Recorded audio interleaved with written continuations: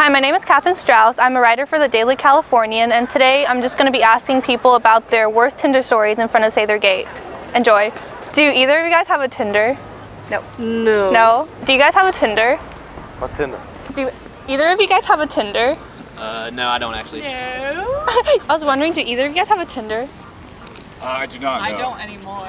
I've never actually messaged anyone on Tinder before. I've never had one. Really? Yeah. So my friend had a Tinder. He lives in Missouri, and this girl lives in California, and he flew all the way to California to meet a girl who has her face was like half burnt, but she was really cute. Worth the flight ticket. There's definitely some creepy messages. There was one guy who said, "Sit on my face," that I'm just like, what the f***, and I take a screenshot and send it to my friends. He said I was cute, but then he said, "Oh, I've never kissed a black girl," and I was like, "Oh."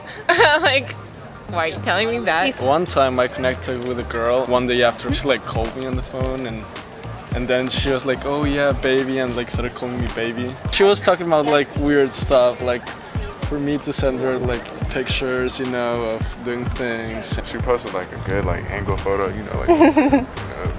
she sent me a Snapchat, and I was like, oh my gosh, this is not what I expected. So you got catfish, sort of. Yeah. This is actually a couple months ago. I went on a Tinder date with this girl from the area. We were walking by the lake, and we started making out. And after a while, she stopped and was like, "Don't you think this is getting kind of tedious?" And I was absolutely speechless. I didn't know what to say to her, so I was just kind of no. I went on a Tinder date up to Grizzly Peak. It ended up being so awkward, and I just told the guy straight up that it wasn't gonna work out, and I made him take me home. And he's like, "Oh, are you gonna invite me upstairs?" And I left without saying anything. Hit up a girl, asked her how she was doing, told me to f off and unmatched me. Did you say anything creepy? Probably.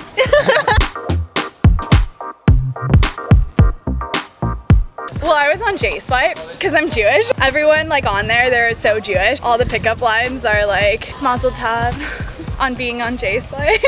I've had funny experience at Grindr. It's mainly just hairy old guys. It's automatic pictures of their penis, pretty much. It's unsolicited pictures of their penis. It's just kind of constant.